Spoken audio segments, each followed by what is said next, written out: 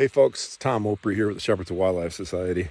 You know, we're out documenting a project that we've been working on for the last almost 2 years now, the Real Yellowstone. It's about multi-generational ranchers, their relationship with the land and wildlife, and really will the next generation stay on the land. I mean, we have this urbanization of our society. People live in cities, suburban areas, and they've really lost that connection to the land.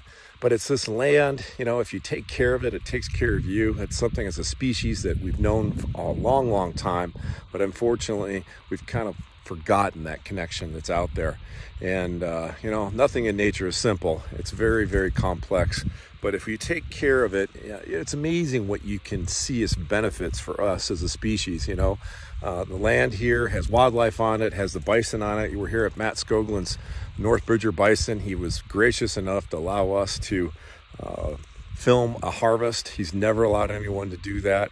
And it really was cool because we ever bring in Louisa Carter, who she's never seen a harvest. She's never seen an animal, any animal, domestic or wild, killed for food. And so this was really great to get her experience and see what she's doing. She's very much into locally sourcing that meat out there. And of course, it's very nutrient rich, whether it be wild game or bison. And the same thing goes for a lot of the cattle that we raise here in Montana.